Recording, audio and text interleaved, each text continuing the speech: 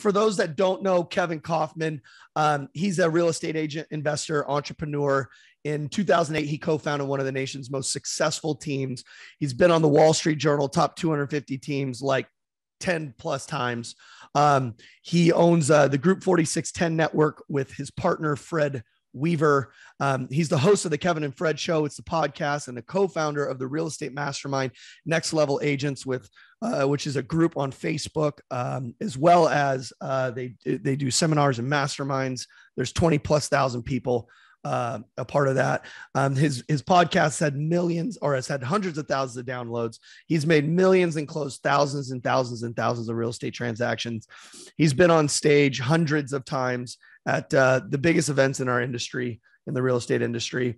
But better than all that, he's literally one of the realest guys I've met in business. There can be this facade people try to put out there, and with Kevin, what you see is what you get. He's exactly this way. I've been over to his house for dinner. How he is on stage is how he is in front of his family, is how he is with his people. And he's just one of the realest guys ever.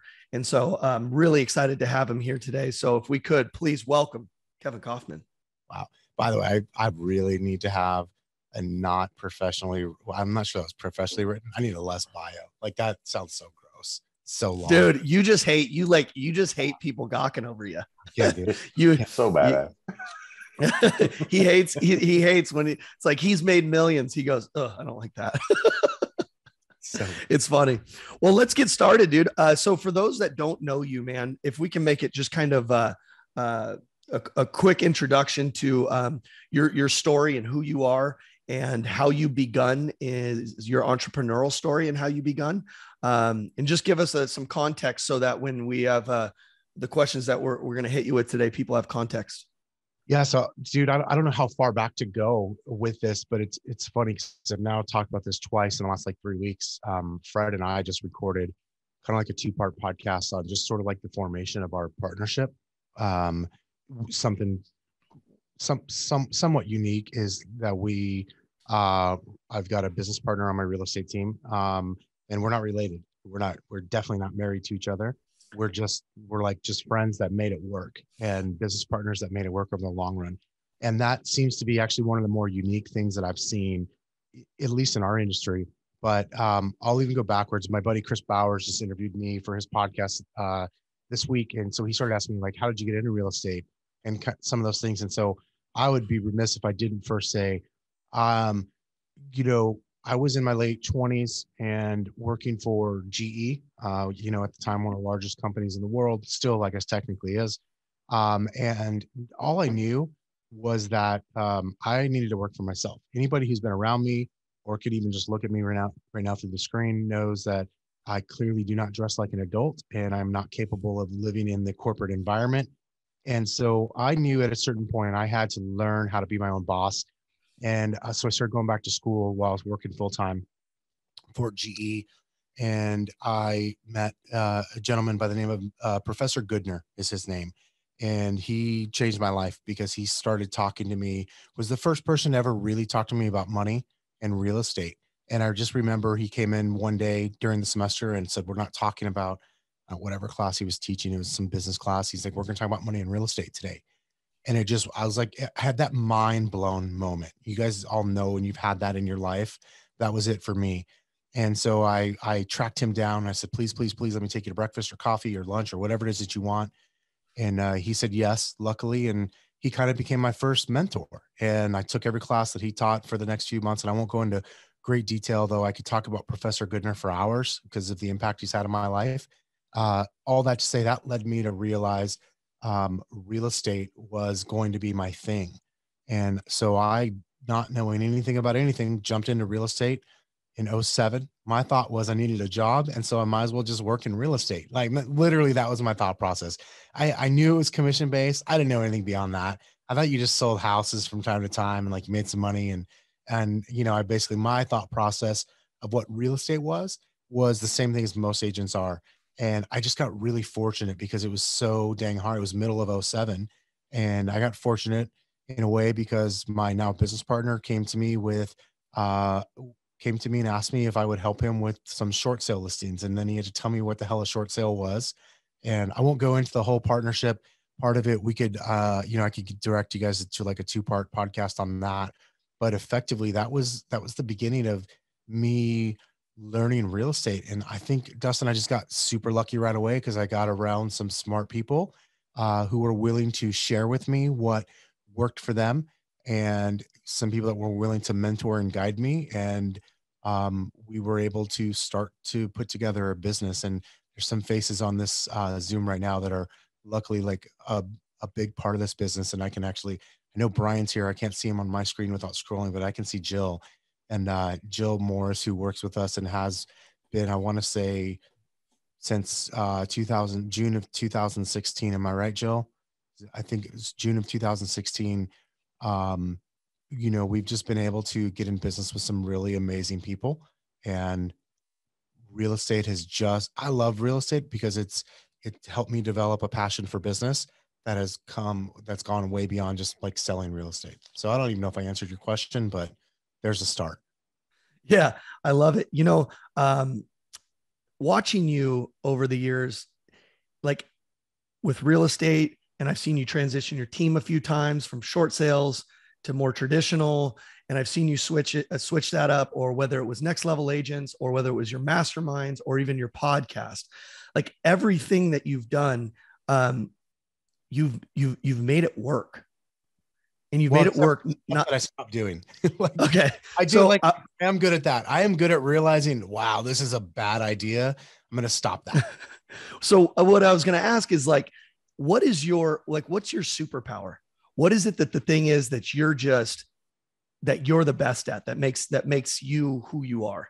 People, just people, relationships. And dude, you are heavily responsible for helping me understand that. That's been just in the last couple of years. I think maybe I always knew it intuitively. But if you said, hey, what's the one skill that you're like, you should teach the class on, or that is truthfully at the center of everything you've done that's worked out well, it's been my ability to connect with other people. And I would say that's been more luck than skill. And and I feel so happy about that. And so I'm trying to now add some skill into my luck and sort of like natural ability. If we wanted to go beyond that, something more tactile, I would say the ability to see something that could come to fruition and kind of camp out until it works. Yeah. Like, to get through the suck part of it. Yeah. One other thing too that I see that you are like, it's probably one of the things that I've learned from you the most is I know for me and for a lot of people on the call too, is like some of the things that stop us is like caring what other people think. And you have this balance of being able to not care what people think and care about people. Yeah. A lot. How, give me some in-depth into that. Like, how are you able to just go after things, not care what people think, and yet care about people so much? Like that dichotomy. That's a good question. How? I'm not sure. I genuinely don't care if you don't like me, with very few exceptions, right? And I think probably I've always just been a little, okay, this is going to be maybe the most obvious statement for anybody that actually knows me. Probably always been a little bit of a rebel. Like, I'm always going to go the other directions. Like, I got my license in 07, literally had friends tell me, don't, like, you should have done that years ago. Don't do it. It's a bad idea. Or I just did, we camped out in short sales when everybody said not to, literally. Or did my choice of footwear, for years until I got old, was flip-flops. And like, the thing is, so like, I've always gone against the grain. And I think that's the part of me that just doesn't give a rip what you think. Like, I'm going to do something because it makes me happy. Like I'm going to go off on a tangent, but I promise to come back. Like, there's this really great book I just read called The Psychology of Money. And if you guys are interested in learning about money, and long-term investing, I cannot recommend that book enough. The Psychology of Money by Morgan Housel. In that, he gives this thing about how, like, most people, they buy an expensive car because they see themselves in the Maserati or the Tesla or the whatever, right? The Ford Raptor, because they think, if I'm in that car, then people are going to see me and think that I'm cool. And the reality is, most people see that car and they think about themselves and what they'll look like in that car, not what you look like. I'm neither one of those. I don't give a shit what anybody thinks. Like I literally drive it. Like I want what I want because I want it, and you can not like it. That's totally cool with me. So there is this part of like, I just don't care what you think, but I do care about people's feelings. And if you're close to me, meaning could be like, business wise. And so then there's a deeper relationship or family or friends or whatever, then I'm definitely going to allow your opinion to carry a heavier, value in my weighting system. But if I don't respect you, don't like you, don't know you, fill in the blank, I'm going to take it for what it's worth and move on. And I will oftentimes try to challenge myself to go, is there something there? Like, should I be looking for something in this feedback? And I think having some coaches like John Cheplack, who's helped me with that over the years, to go, hey, is there anything that actually would serve me here? Um, but for the most part, like I just don't care. Like it's okay, if you don't like me, I'm still really comfortable if you don't like me. So I don't know how I do that, Dustin. I just know that I don't really care. I just care about people. Yeah. And I was going to ask, is that something that is that natural for you, or is that curated? That's supernatural for me. I think Mm. I think after I realized that it benefited me, Mhm. or that it could benefit me, I think I learned to lean into it a little bit more, just like the relationship thing. I think after a Mhm. while, I'm like, oh, this is helping me. Duh, I should lean into it. That I think that helped. But I very much like to do things on my own terms. As much as I like to learn from people and pick up things here and there, like I'm also still going to do it the way I'm going to do it. I might do it Yeah. the smartest, easiest way because I had a coach along the way, but it's going to be because I chose to. And if I want to do it a different way, that's harder. That's okay. I'm just going to do it that way. Yeah. So, yeah, because I see that stopping people so much of just giving a shit what people think, you know? 100%. Like, Um, dude, so many people care about, let that drive the decision. mhm. It's like, think about that. It's like a total cliche question. Like, what would you do if you knew you could not fail? Like, what would you do if nobody gave a shit? Like, that should be the real question. Like, Yeah, what would you do? Like, that's good. we are so focused. And I say we, like all humans to a certain level, some of us 1% of the time, some of us, 100% of the time, focused on, oh, this person's going to think this or do that, or they're going to respond this way or that way if I say or do this. Mhm. And the reality is, okay, some might, and nobody's thinking about you that much. Literally, Mhm. nobody is thinking about you as much as you think they're thinking about you. So you don't actually have to edit the photo that you posted, and you don't have to worry about what suit you're wearing on stage or what color flip flops or whatever.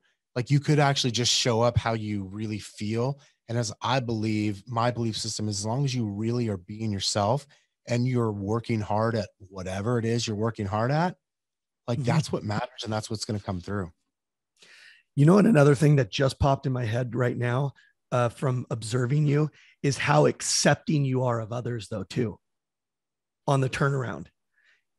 You're I you're very have to, just accepting of who everybody is. dude, I have to be, because I fuck up too. Yeah, yeah, yeah. You know what I That's mean? So like, yeah. uh, it, sorry, I'm going to step on some toes. But you guys, the ultra Christian people that like are, um, they're mad at you because you sin differently than they do. Like we all screw up. We all screw up. And it, like, now, don't get me wrong. I'm super judgy. Like I'm super judgmental.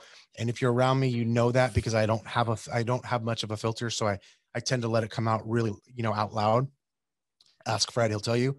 Um, but the reality is, as though I'm never going to judge somebody because they screwed up. I'm always going to go, well, what did they do right after that? To me, that says so much more about a person, because we're all going to screw up, dude. Everybody screws up in a big way. And I know that I have, and I know that I do. And so to me, the way I look at it is like, okay, but if they're, Now, if you keep doing it, maybe you're just a jerk. Maybe you're just mean and like, I don't want to be around you. And I'm definitely going to judge you more and more the more I see you behave a certain way. But it's like, hey, you did something wrong one time, or you did this wrong, or you have this repeating behavior that's wrong. But like everywhere else is like, you're a good person. I believe people are good and do bad things. I don't believe that there's that many bad people. Mm. Yeah, I see a lot of your judgments though, buddy. They're very surface level. Oh yeah. They're not like deep judgment, you know. It's like very like you'll judge somebody's shoes, like cool shoes or what. They're very surface, you know. Yeah. Yeah. And Um, I'm like, I, I feel like sometimes I see people screw up and I'm like, oh, I've made that screw up. Or I'm like, oh, I could see how they would make that screw up. I get it. That's hard. I'm not going yeah, to hold that against them unless it's like a pattern of like a whole bunch of stuff. Like I definitely want to give people benefit of the doubt. yeah. Um, Another thing that I wanted to ask you today, because it's one thing I coach a lot of people, and we hang around a lot of the same circles, and you know, success looks like, where you see somebody who looks really successful and then you actually get to know them and they're pretty unhappy or they're unfulfilled or they're miserable. And you, um, dude, you have been not only successful in your business but successful in your life. Like you're actually happy, like you actually enjoy your life and you're actually a happy person. And so what advice do you have someone, like how do you balance that? You know, how do you not let your business kill you? And yet how do you balance the happiness of you and also like the success of all these businesses you run? I think not letting your business kill you is a lot easier than we make it. Um, it's a decision to not work 24/7. Realtors, I'm looking at you. That's a decision. That's a decision you're making every day. Like everything we do is a decision, right? Um, I feel like in life, if you will, I'll call that everything outside of work. It's probably also still a decision, and it's also probably the thing I've worked the hardest on because like I'm happy. I like to have fun. I enjoy things, and I'm also dissatisfied in a way if that. And I mean that's true for business though too. Like there's other places I want to get to. I don't know. I guess maybe Dustin, one of the things I guess I would share is my biggest fear in life is that I'm going to go, damn, I could have done more. And I know that I could have already done more. I'm aware of that, but I don't want to ever feel, I don't like that feeling. And I'm not going to like in 20 years from now, 40 years from now, 50 years, like I'm not going to go, yeah, I definitely had more in me. I don't want that. That scares the shit out of me, to be honest with you. Mm. That really scares me. And so I think part of it is that.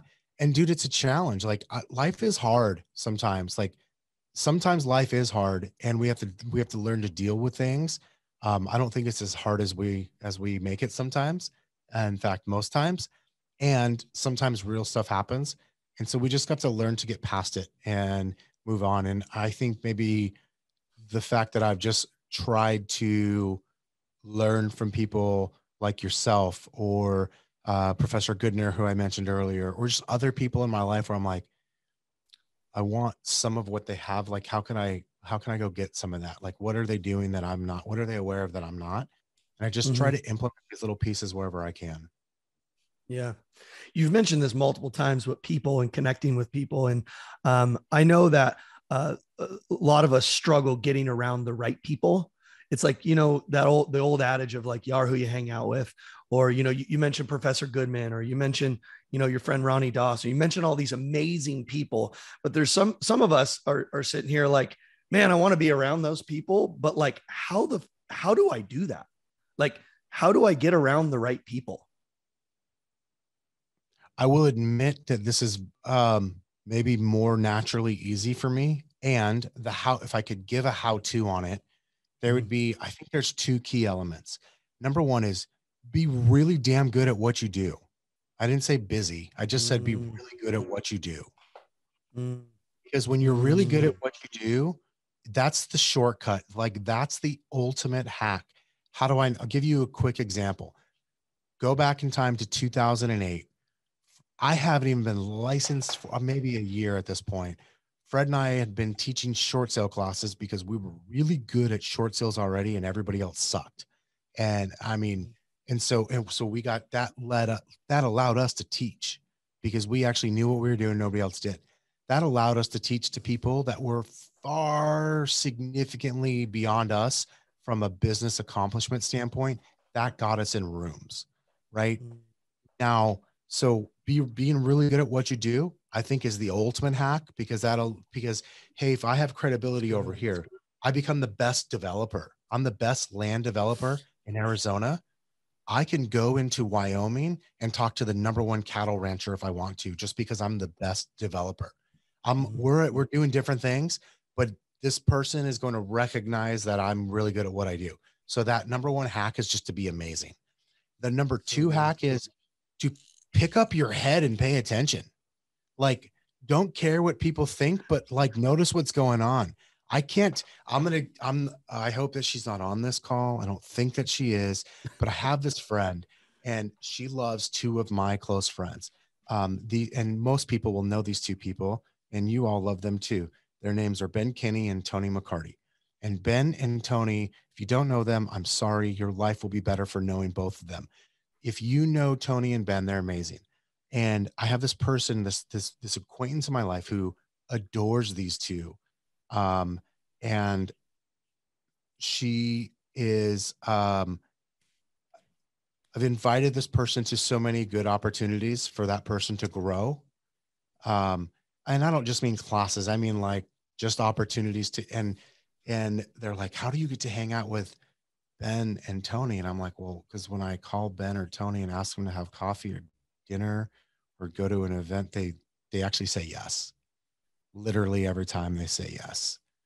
And so like pick your head up from what you're doing. It's not that damn important what you're doing today or what you're doing on the 14th of next month. I don't even know if something's happening that day. Like it's not really that damn important. Like if there's something going on that you value, that you could learn from, or there's a relationship you could create, I've just been willing to go and put myself in that situation to go, huh, what's here? Like you've asked me before, Dustin, about Genius Network, right? I knew one person for sure going into the group. Turns out I knew two people already in the group, but like I was willing to just go and like go, hey, what is this? Who's here? Who could I talk to? Who could I learn? Oh, wait, there's another person over here I know. Like I was willing to go put myself in a situation where there's people I'm interested in what they're doing for whatever reason. Could be business, could be health, could be personal, whatever. And most people, this is not just like a real estate thing. It's just, you see it more prevalent with self-employed people, are so busy being busy that they don't allow themselves to be present at things that are outside of their normal cycle of things. Like I'll ask agents like, hey, are you going to go to, like, I'm going to go to this event that Ylopo puts on in like a week and a half. And I'm going to, like, or I'll go to our company's national event in June. And I'll ask other agents like, hey, are you going to go to X? And they're like, no, why would I go there? There's just a bunch of other real estate agents. I'm like, yeah, I know. Some of them are really freaking smart. And if you just want to be cunning about it, they might send you referrals. So it'd be worth the trip to get out of your bubble for a second, but you might also learn something and connect with somebody. And so just being willing to do that, I think is so undervalued and not taken advantage of. Yeah. One thing I learned from you is I remember you said this once, some people schedule themselves so tight that they don't have any room for growth. Yeah. Like when an opportunity shows up. I learned that because I was doing that. Like I'm super ADD. Like I'm like, oh my gosh, shining light, boom, boom. So then I did get good at scheduling, like it's on my calendar, and it's still, to a point that's very true. If it's on my calendar, it's probably not going to happen, or just, it might, like, I just might not do it for like a month and a half. But that's a like a take on a Dan Sullivan quote, which is like, most entrepreneurs are so scheduled or too tightly scheduled that they can't transform. And when I heard that, by the way, I heard that at Genius Network, which I wrote a big check to go to, and then I had to go give up like 10 days of my work year to go to, and that was like hit me like a ton of bricks, and I was like, oh God, yeah. So what I'm hearing is put yourself in rooms with other people, and from what you said in the beginning, stop caring so much what people think, and you may go up to them and actually like introduce yourself and make an impact and say hi, and on the back end, get hyper good at something. Yeah. and be curious of what these people are doing and what they're good at. Oh, and by the way, really develop the skill to learn from someone you don't like. Ooh, ooh, Because that's good. because most people just go, I don't like that guy. I don't like that girl. And so when she's talking or he's on stage, I'm in Mm, the other room or whatever. And mm, like that's so easy and requires no thought. Maybe figure out what's the one thing you could learn from that person, right? The other mm, piece of it, so there's nuance here too, Dustin. Like, so go back to the too tightly scheduled thing. Um, mm, that's the dark side of scheduling. The other dark side of scheduling of this nuance is like most of us aren't scheduled enough. We'll just do whatever, whenever, because someone called. What? Someone called on my sign? Cool. I'm gonna run out right now. I'm gonna do that.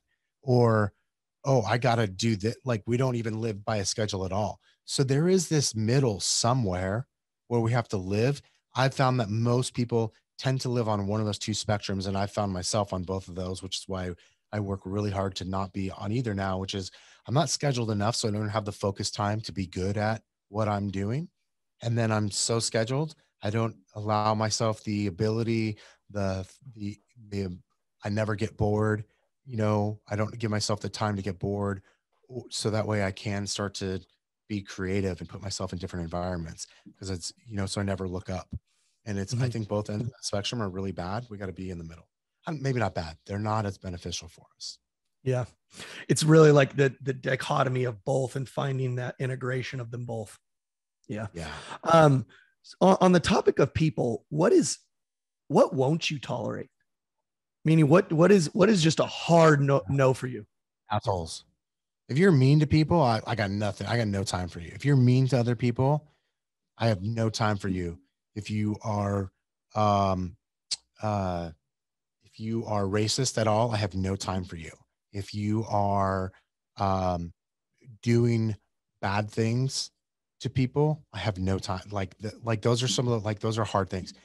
But if you're just like somebody, if you just screw up, okay, that's cool. I get it. How are you going to behave afterwards? But like if you're constantly screwing people over, trying to get one over on someone, always all about you, are just generally a bad person, discriminating against anybody for fill in the blank reason, or then like or if or you're too good. Like I can't handle the big, I call it the big time. I hate personally being big timed. So like if you ever big time me, like we're done. I just like that's cool. Like now I'm like, okay, you just go out a level. That's all. Yeah. Well, on the I can okay. I can still learn from you, but we're just not going to be close. I like that. I was going to ask you to describe assholes, but you just did perfectly. So I appreciate that.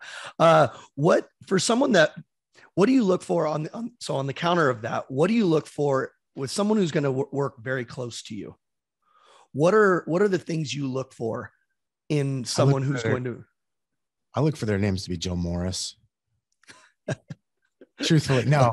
I mean, honestly, team players, people that have a sense of urgency, um, people that have a sense of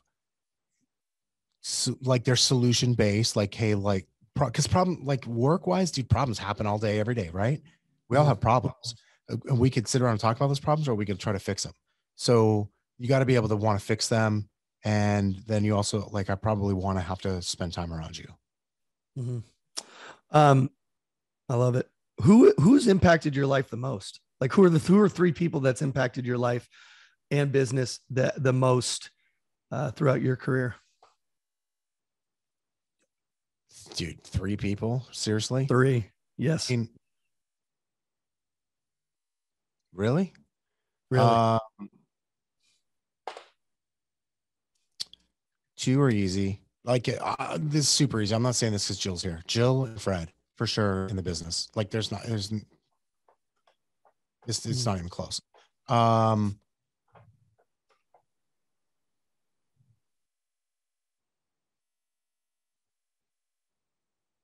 I mean, I would just say my wife because she like let me quit my. We were engaged and I quit my job and was like, I'm gonna get a license. And it was 2007. She's like, yeah, that's a great idea. And she's a teacher, by the way. So I mean, but dude, and the thing here is like I could probably just give you lists and lists of people for like Mm. different times in my career or different points and for different reasons. But like those, absolutely, those would be my three if you're holding a gun to my head, making me only name three. Speaking of your wife, and I know this is something we've talked about on Fired Up Fridays before, but how important is it to have the family on board with what you're doing in your life? And how important is it? And then how do you keep yours so aligned with what it is that you're doing? Okay, so there's wildly, I don't know if they're different questions. They feel that way to me though. Okay, important, highly. I don't know that you could assign a number or a factor to it, right? I guess it just depends on like, I think you got to take a step back, dude. And first of all, and go, is my identity the business? Because for some of us, so many of us, it is. And so when we can let go of that first, then the importance of having the whole family, or even just like life outside of work, can become like a bigger deal, like it should be, right? Because so I think part of it is just like identifying, not as your work, like me not going, yeah, I'm a realtor, or I'm a short sale person, or I'm a real estate agent, or whatever. So I think that's the first part, is like, I actually have to like detach from that. After that, it's just like, dude, I feel like it could either be hard, or it could either make it easier. It's like the cheat code for easy, and it's the cheat code for super hard, right? So is the family on board or not? And if they're going to be on board and support you, then that's cheat code for getting where you want to go faster. And if they're going to work against you, fill in the blank for, like, there's a lot of reasons why that could happen, right? Then that's going to be the thing that just is like, it's like when you hang out with the wrong people, because like, your family, like, even if you're the type of person that works too much, you still spend a lot of time with them, more than anybody else, except for the people you work with. So there's going to be a lot of hanging on that can hold you back, or it can slingshot you forward. So the level of importance is, I don't know that you could put a number on it. Yeah, it's important. It's the most important thing outside of like your activities that you're going to do every day. Maybe they're even equal. Like, from a work standpoint, you're going to do activities that will determine where you're going. And then equally as important, do you have support for that? Like, is something helping you or holding you back? Because by the way, it's one or the other. It's either helping you or it's holding you back. It's not ever neutral. For someone that maybe is struggling with that right now, like struggling with getting either their friends or their family on board with their mission, what it is that they want, how do I get them on my team? Your friends don't have to be on board. Get new friends. If your friends aren't on board, like, get new friends. They're not your friends. They might love you and like you, but they're not your friends. They can still be your friend. The way I learned it was like, there's this circle, like it's all these circles, right? And the closest one, those are the people that I'm willing to spend the most time with. And then there's this next level out. It's like layers of like a planet or something. You know what I mean? Like, you could just see, like, people just get further out. So if they're not there to support you 100%, just push them out further. You need new people to hang out with more. So that's it. And I mean that. I absolutely mean that. I have some friends that I absolutely adore, I love, and I'm not going to spend that much time with them, because it's not going to support me or my family. Now in the family, I think that's a lot harder, because, I mean, hopefully anyways, you don't just push them out further. I mean, I would say for some family members, yeah, but like inside your house, as an example, assuming you have a spouse or a partner and or children, then I think you have to work on enrolling, and also enrolling them into your vision and including them in your vision, as well as checking yourself to make sure that what you're doing is a benefit to them and it's not really all about you. Because so that's a lot easier. But by the way, family members, absolutely, they can also be pushed out as easy as friends can. Like, they can easily go out a layer or two. And the way I look at it is kind of going back to that context of what I said earlier, is like, I just don't want to go, I had more in me. That's more important to me than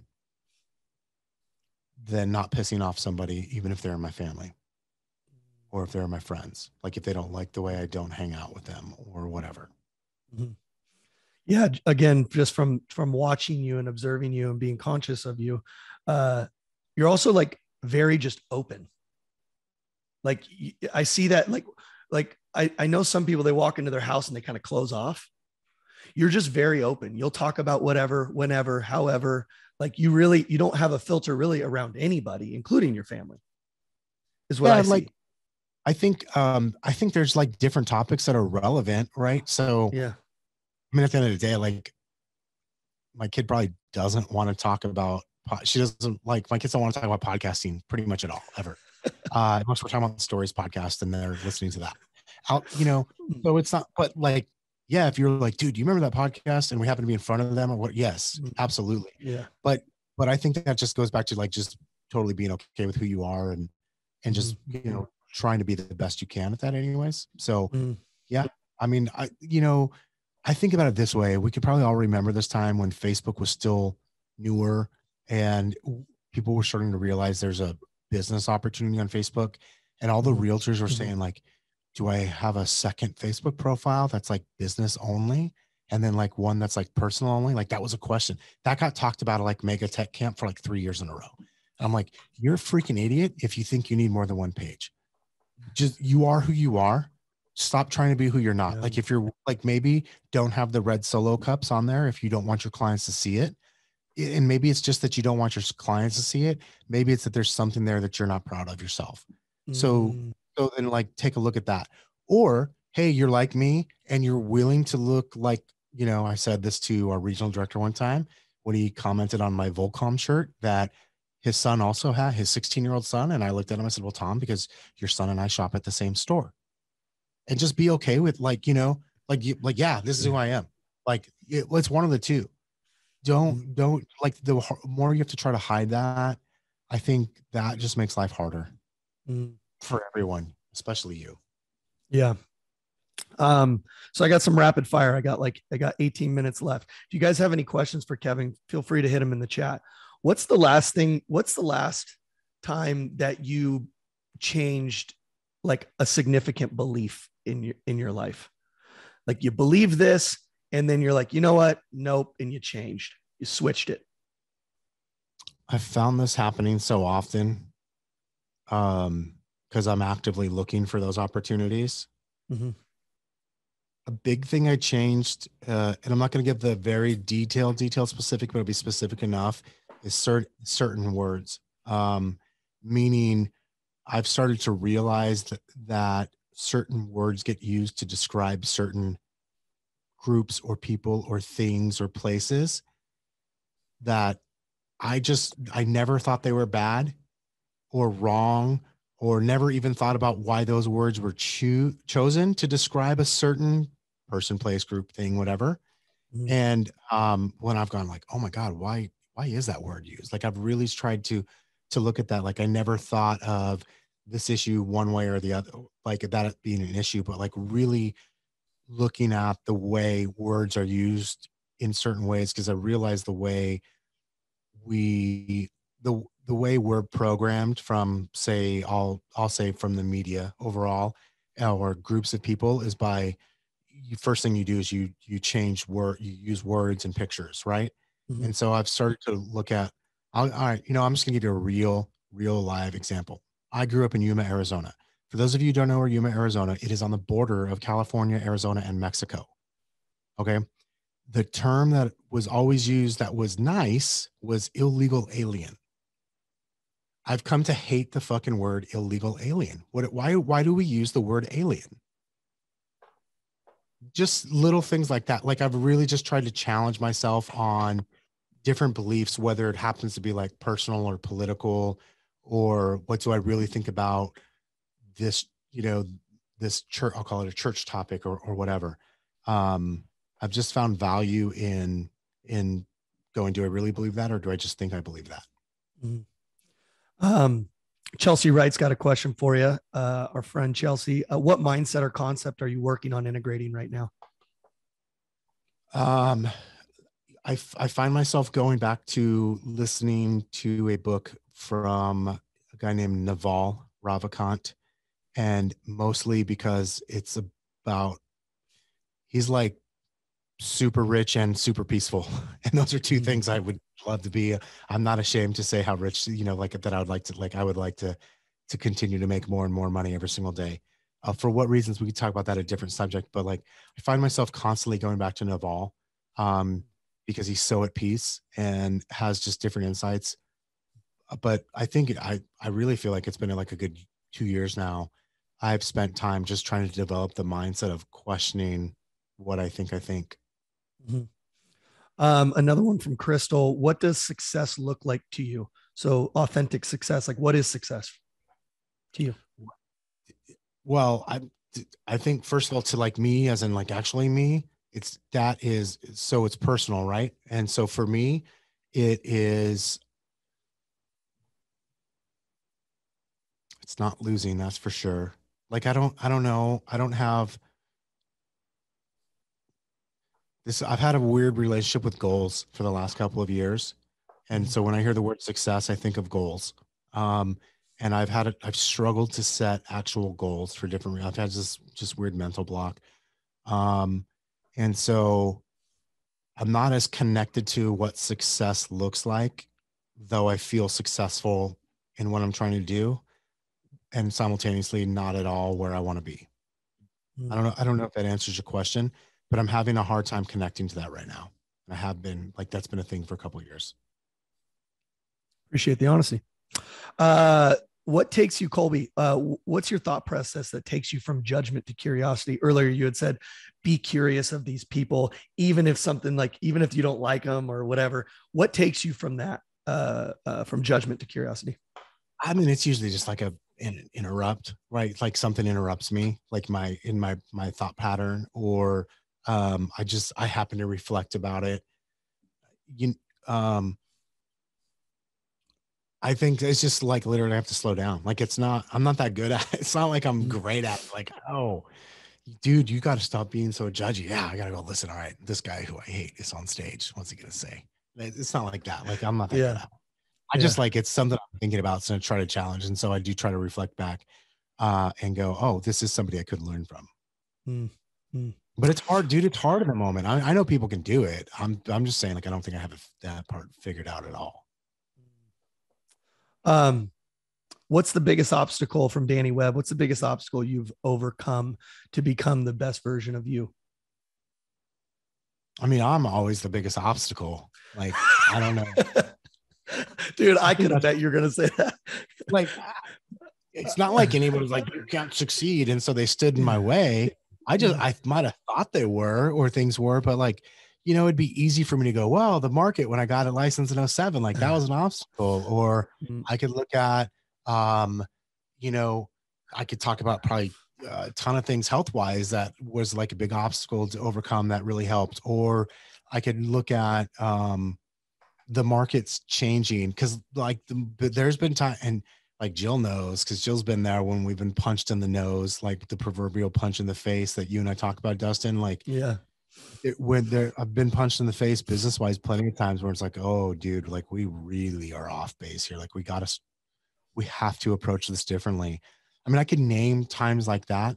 I don't know if those were obstacles more than they were like, that just kind of happens in life. Yeah. Yeah. I love that answer a lot. Cause I'm the same. When I read the question, I was like, me, I'm the biggest obstacle. Um, 100%. so what keeps you from Chris Webb? What keeps you driven? Like what's the driving force for you to achieve at a higher level? Like, I like expensive shit, Chris. Like I like this, the truth is like I give away a lot of money. Like I like to help people. And I also really like I mentioned earlier, like I didn't buy the Tesla. So you could be like, oh, you see me in a Tesla. I bought the Tesla because I was like, oh my God, that looks amazing. Right. So I do like expensive. So at a certain level, I've started to joke recently, but it's a joke because it's also pretty true. I'm not sure if I'm lazy but driven, or driven and lazy. I'm not sure which one it is, but I'm both. Like I can really not work, but there's this part of me where I'm like, I also can't stop thinking about it, and I like to figure things out. And again, I want to make more and more money, so I better. So it's like it's this constant battle. I feel like, um, I think if I guess the more stage worthy answer would be going back to what I said earlier, which is I just don't want to look up in 10 or 20 or 30 or 40 years and go, damn, I could have done so much more. mm-hmm. That really scares the shit out of me. Yeah. Like I really don't even like to think about it that much, because it's because I don't like the feeling that I get in that. Yeah. I, I love that you think that way. I was listening to a podcast the other day where a guy goes, he was talking about how much we deny death. We live as if we're never going to die. And you have this in your forefront that you are going to die. And so let's get busy living. Let's do it. Let's keep going. Yeah. That's kind of what I took from that. You don't have to. It's definitely a choice. Yeah. But you probably should. I feel like I should. That's good. You don't have to, but you probably should. That's good. Someone write that down for me. Liz Young, what is the greatest tool in your business that you wish you would have implemented sooner?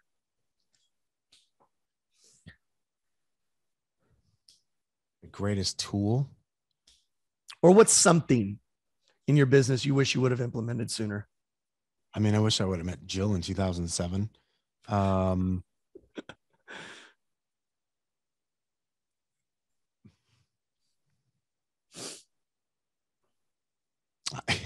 right, I'm gonna say this and I mean it. You know me, Dustin. I wish I would have. I wish I would have just moved brokerages. I wish I would have just moved brokerages earlier. Mm-hmm. I know that's not necessarily a tool. Even Jill is saying yes. That tells me for sure that's right. But I can tell you right now, I wish that I wouldn't have been so damn hard-headed about my line of thinking and the way I saw the real estate world, that I just wish I would have been more open-minded sooner to just literally change brokerages. Had I done that sooner, that would have made such a huge impact for me. You know, it's funny. Our friend Ronnie, he said this to me one time, straight to my face. He goes, Dustin, it's the things that you're so certain of that you're oftentimes the most wrong about. Yep. And that shook my whole life, because I get very dogmatic. And I think at some point I can get very dogmatic about things. And yeah, that really, I was like, fuck you, Ronnie. Yeah, I can see that. Got some really good questions here. So Chelsea Wright, again, how do you center yourself when you are feeling impatient with the distance between where you are now and where you want to be? Great question. I have this, Fred and I have the saying, we've been saying it for years, which is, and you could probably add to it with, if it's going to be good, then you could say what we've been saying. It costs more money and takes more time than we thought. And it's just a constant reminder. And I'm hyper impatient. In the moment, I'm impatient. I've learned to be more patient with long-term results. But I think to even step that back a little bit further, if you genuinely believe in the long game, it's not that hard.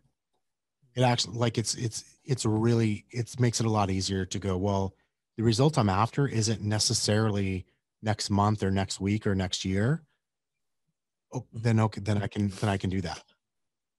Yeah. Really good book on what he talked about, The Infinite Game by Simon Sinek. Really good. Oh yeah. Joshua Smith, as you've grown, do you feel you have to set more and more boundaries in your life? More or less. Yeah. Yeah. No doubt about that. Boundaries for sure. Both to, again, go back to what I said earlier, which is the people that I allow myself to be around, or to be around me. That was something those were boundaries that I started setting, early on.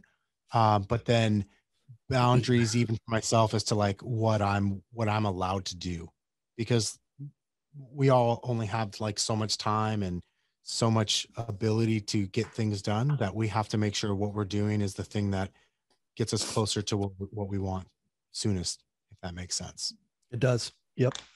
Our friend Adam Pakes has a question. How do you manage technology in the household with respect to your kids and their usage? And are there boundaries you implement? Best hack ever. My wife just hates screens. So I almost don't have to. And I do. So first of all, I think it just kind of started off early. We just don't watch much TV in our house, period. I watch sports on the TV, and then movies with the kids. That's almost the only time our TV gets turned on. Sometimes it goes a week without even the TV being turned on. That said, the kids do have tablets, the little kid Kindle Fire thingy majiggers. that gets managed by like literally setting like adult supervision settings and times. I think as they get older now, I'm lucky because my kids are only 7 and 9. So we're not at that point yet.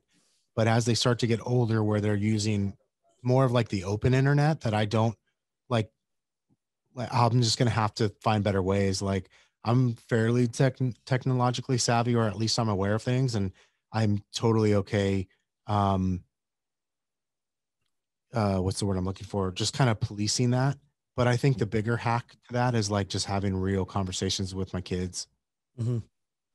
I love that. Like Did you hear that? we try like something I learned this from my wife was like, because she would always say like the anatomically correct word Mm, for certain body parts, even when our kids, like when they were babies. And I was like, and she told me that part of the reason why you do that is so they understand that and you give them language in case there's ever a situation and it's not a bad word to say or mm, like, and so I that and I remember very specifically I listened to a podcast by a guy by the name of Rob Bell, who had a podcast episode called has oh you've never been in a car wreck before, and it was he got into a little fender bender and his daughter was in the car with him and he talked about the importance of not letting situations go without being talked about so that way the child doesn't just use their imagination as to what just happened, whether it's something big or not, or and so that one podcast episode has stuck with me for years, that I just try to do whenever there's something awkward that happens, or I literally go, dude, talk to them about, don't let them make up their own story about what just happened. And so I try to so do a good good. job of that. So good.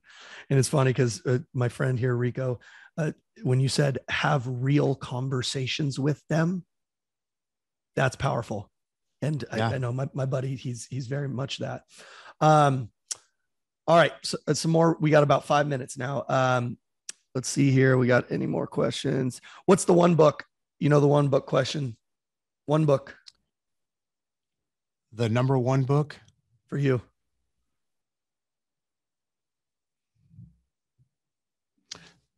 I'm not giving you one. The one most recently, business wise, would be called "The Road Less Stupid" by Keith Cunningham. "The Road Less Stupid" by Keith Cunningham, without a doubt. Um, that's just overall business. There's another book I mentioned earlier called the Almanac of Naval Ravikant, and that's just kind of like more of a view of life and business. That and the one book that changed everything for me early, though, that really opened my eyes, two books: Rich Dad Poor Dad, and then The 4 Hour Work Week, because it just was like the principles in that to think differently. Um, and then recently, there's this little book I love called Exactly What to Say, which is just because I'm really interested in like neuroscience, I'm kind of nerdy like that. And then along the same lines, there's a book called Thinking and Bets by Annie Duke. So good. What so Stephanie's asked, what was the second one you mentioned? Yeah, I don't know. I just mentioned like I, eight of them. yeah, The Road Less Stupid is what I said first. Oh, the Almanac of the Almanac. Naval. That's what Naval. That's it. So it's Thank you, Naval, Chelsea. NAV. And you could probably find him at na.al, if I'm not mistaken, online. But it's awesome. Knowing what you know now at your age and going through what you've gone through, what advice do you have for your 18-year-old self? If you could go back and you could just have one piece of advice for your 18-year-old self, what would it be? Well, I mean, probably like, Bitcoin would be the one word I'd say. If I could, I'd be like, dude, just trust me when you do this. Learn how to do it and do it. Just trust me. It's going to work. And then secondly, it'd be 3 letters EXP. But I think the bigger story there is I've always been curious and being willing to follow my curiosity and not like stuff down. Or like I noticed, like a skill I have is I notice stuff before most people do. Like I notice trends and I notice things. Like there was a show called The Good Wife. I don't know if you guys remember that show. And there was an episode effectively about Bitcoin. And I remember thinking like, oh yeah, I've heard of this in real life. And I remember thinking that sounds like a really good idea. And then I do shit for like 7 years. And then, you know what I mean? So it's just like literally trusting yourself so for me, that'd be like when you pick up on something, like maybe just dig a little bit deeper into why you're thinking that or sensing that. And is there something there? Love it. Okay. Last two questions. What do people misunderstand about you the most? I don't know if we have that much time. What's one? Like what do people get wrong? Yeah. What do people get wrong about you? Oh, dude, people get so much wrong about me because of the way I dress, which is like a child. So I think people definitely think I'm super stringent in my beliefs, and I'm not. I have strong convictions that are loosely held is the term I've used for it. That's good. And I knew this early on at a bet. One of my very best friends told me, because I asked for some feedback.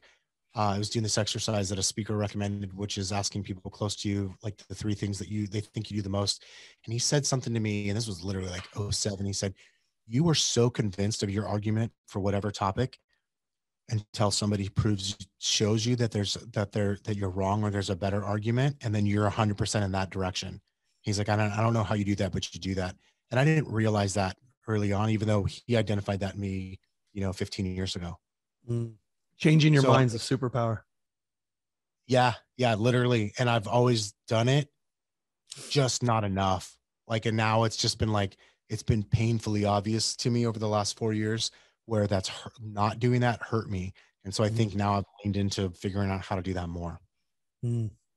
Actually, I added one more question, and then I have my final question, just because we have a lot of real estate agents on here. What do you see? What do you see with regards to real estate agents that want to grow, and they want to take their business to the next level? What do you see in those that stay stuck, in those that actually can take it to that next level? The ones that stay stuck are just committed to their own story. They're committed to, well, I'm doing everything I can do anyways. And they're definitely doing some things. They're just not doing the right things, clearly, based on results. I don't know if, yeah, I would say that. That's what I would say is the reality is you can be doing something different. You're just too stubborn to do something different, because maybe you're right. You're committed to be right would be the fancy way of saying that. You're committed to be right because it's gotten you to XYZ. Maybe you do a certain amount already, and that's awesome. It's not at all what you want. And so I think people stay stuck in that. All right, last question. And I think you're going to know where this question came from. You've got one message that the whole world gets to hear before you die. The whole world hears it. What's that message? Oh, dude, just one. I need categories and lists, bro. This is like asking me my favorite whatever. I asked, just so you guys know, I asked Kevin before this if he wanted me to send him any questions, so he was prepared for today, and he said, "Nope, I want to freestyle it." By the way, and I always do, I would not have read the questions if you sent them to me. Yeah, I love that. One of the fun parts about me, you find out what I'm going to say at the exact same time I find out. I love the authenticity. That's really who I am. Man, one message. This is like the Tim Ferriss billboard question. Yep.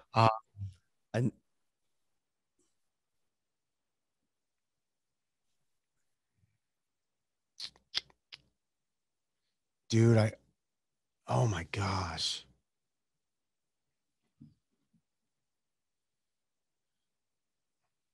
There's you know what I'm going to do? This might be an easy way. This might be a cop out because I feel like this is a very nuanced answer for me.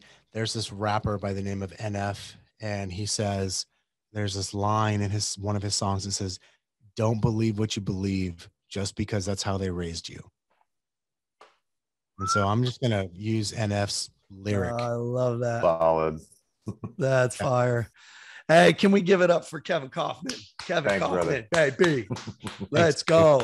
Great to see you. Hey, man. that was amazing, Kevin. I appreciate you a lot, brother. And thank you for taking the time out to you're just a fucking You're the real deal, dude. And I'm just so grateful that you're my friend. I'm so lucky that I get to have you in my life. I admire you. I respect you. I look up to you. There isn't anyone that I introduced to you that doesn't tell me, dude, you're 100% right. He was the shit. Like my wife loves you to death. Like she loves I you. love me. She she she asked for. I go, dude, just ask for his time. He'll say yes. And she did. And they're like, yeah, come up. So I appreciate you. In the comments, two things I'm going to ask you guys in the comments. What was a takeaway that you got from Kevin today? What was one of the bigger takeaways that you got from today? One, and then two, guys, if you don't mind taking a picture of this right now, please. There's 90 of you on here. Take a picture of this now, and then share it on social media with something that you guys took away from Kevin and I's conversation today. You're the man, dude. I fucking love you a lot. I love you. And there's a lot of familiar faces on here that I love deeply. And I say that not lightly at all. Yeah. I only have one problem with you, bro. And that's that there's only one of you. So good shit, guys.